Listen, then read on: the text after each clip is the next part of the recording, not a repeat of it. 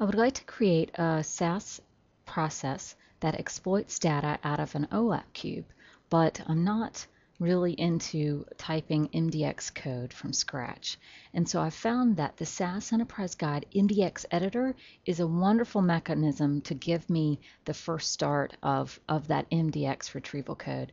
MDX, by the way, stands for Multi-Dimensional Expressions. It's a Microsoft-specific coding standard, and it's used throughout several different OLAP extractors to get information from the hierarchies and dimensions.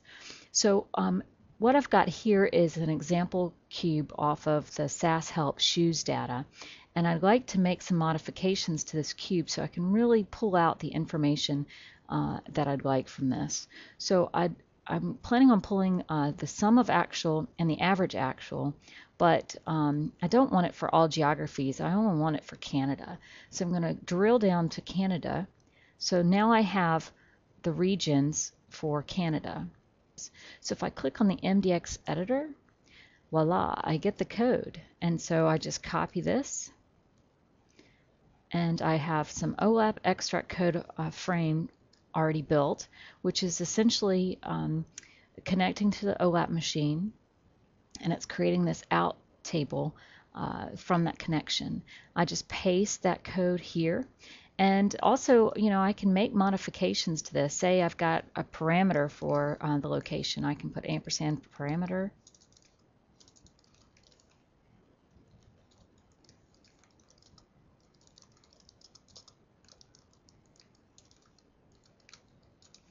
And now this should run. So let's just right click and say run on SAS main.